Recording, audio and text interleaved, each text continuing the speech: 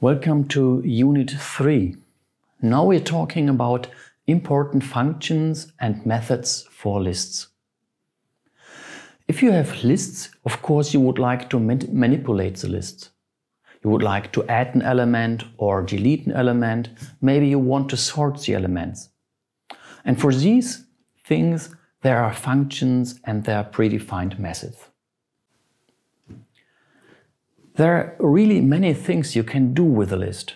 You can sort a list, append an element at the end, you can check for the minimum or maximum, you can delete elements or delete a certain value. I will show the difference later on. And once again, herefore Python offers functions and methods which support this handling of lists. Showtime again. Let's dive into the notebook and see how this really works.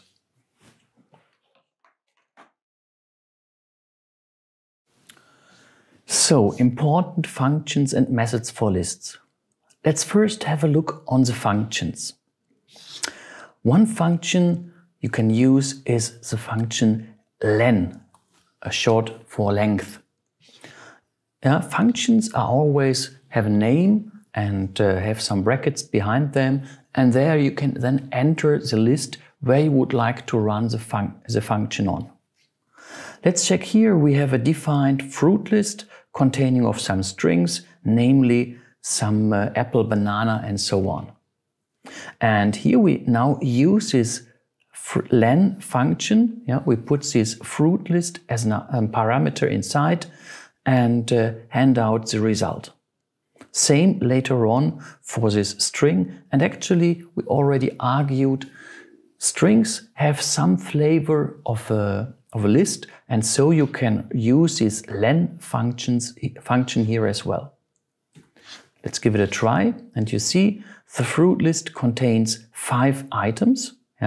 Once again, check these print statements. First we have the first part of the string the fruit list contains, then the result of the function len fruit lists is inserted here, and at the end again we have a string, and in total it simply reads like the fruit list contains 5 items. Let's double check.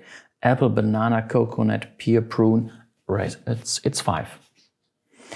Course name equal to Python introduction, and basically the same type of string. However, now we do not enter a list, but we enter a string in here, and you see Python introduction consists of 19 characters. Let's look on the next functions, min and max. With min and max, you can check for the minimum or maximum.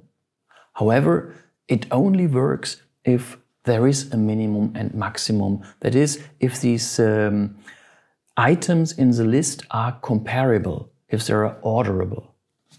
In here you see a list, substock prices, and you see some float values, and I do not want to go and check by hand which is a minimum or maximum. But again, you see a print statement where we have added a min function and a max function, and if I run it, then you see the lowest price in this list was 120.8 euro and the highest price was 125.46 euro.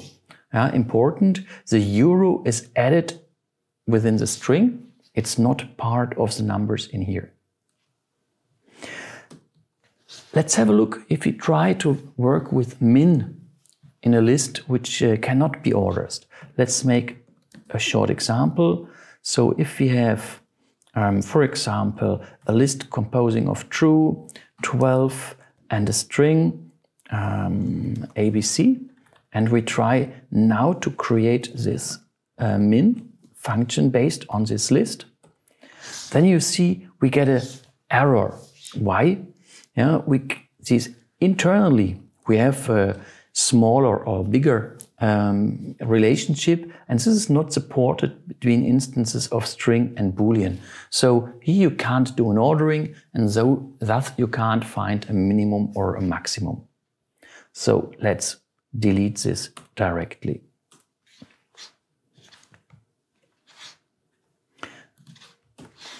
We can use the function sorted. If you use sorted, then the items in the lists are sorted. Again, this only works if the list contains orderable elements. Important: sorted does not sort the original list. However, it gives back another list which can be assigned to a new variable. In here you see we have our random numbers. Yeah?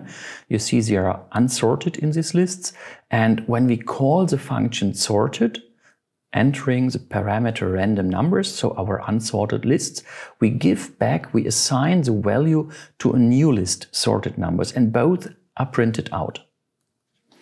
Yeah? So once again, we can see first the example in here. You see it's still the unsorted list. So even if we have put it as an argument into this sorted function, it remains the same. However, we have a return value, namely our sorted list, which we assign to sorted numbers. And now you can see this one really looks fine.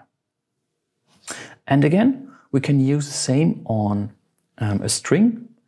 Within a string, these elements are then sorted alphabetically, and you see there's a space in here which becomes the smallest element. And you can see as well the capital letters, capital characters all come before the small characters.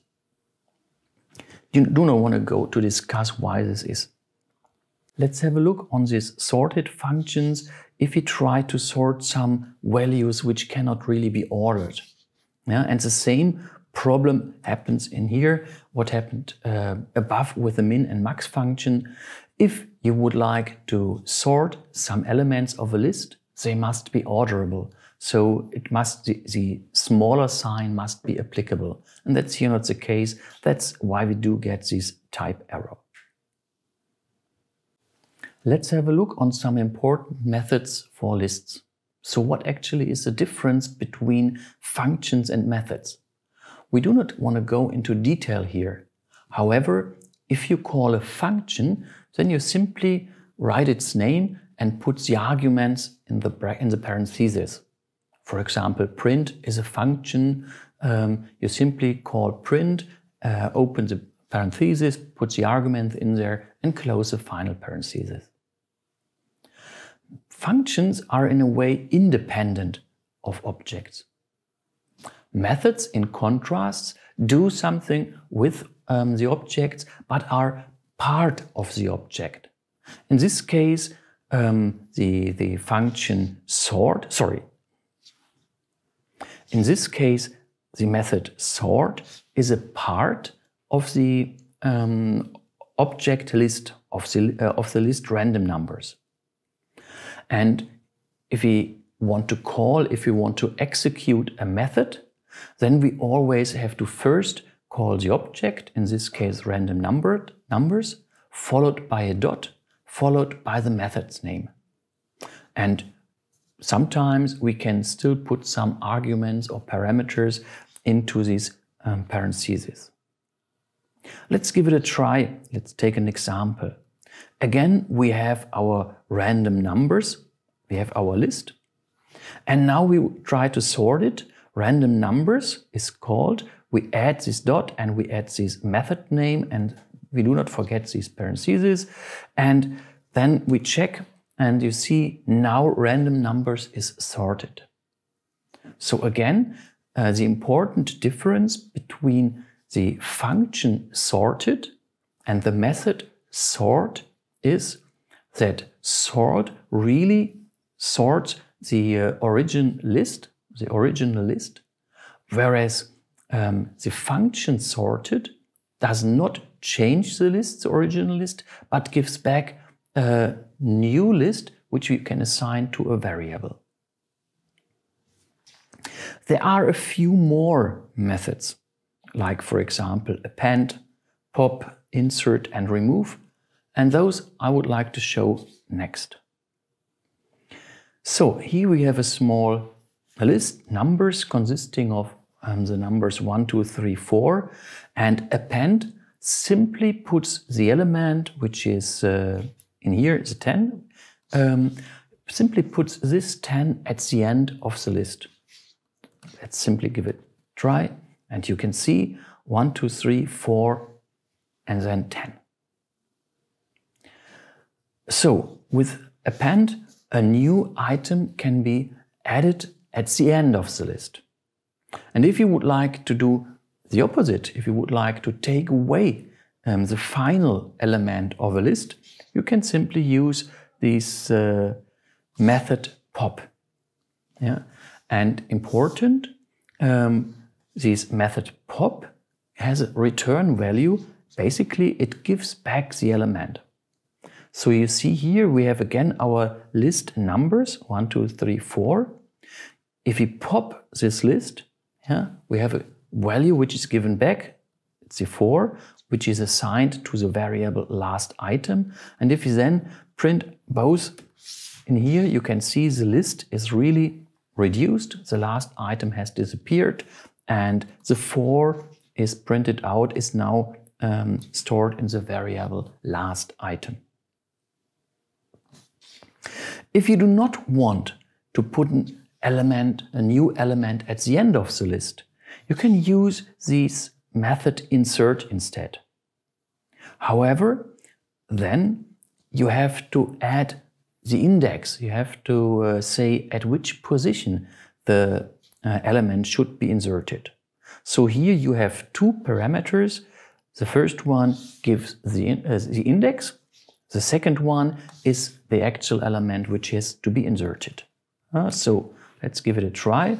So you can see 1, 2, 3, 4 is our original list, and the 10 is now placed at place with the index 2. 1 is at the index 0, 2 is at the index 1, and 10 now is at the index 2. You can see it, that's what we really wanted. You would like to get rid of a certain element but not of the last one, then you can try the method remove. Remove simply removes the first occurrence of an element. So if you have several objects, several elements of this, which are the same, then only the first one is removed. So again, let's give it a try. You can see 1, 2, 3, this 3 has been removed. This is away now. However, the second 3 still remains in the list. These are a few methods and functions which are used to manipulate lists. So, what have you taken away? What should you learn from this unit? You know lists, you know we have indices to manipulate lists, but there are a few functions and methods which really simplify your life and help you to remove data from lists, insert lists, sort lists, and so on and so on.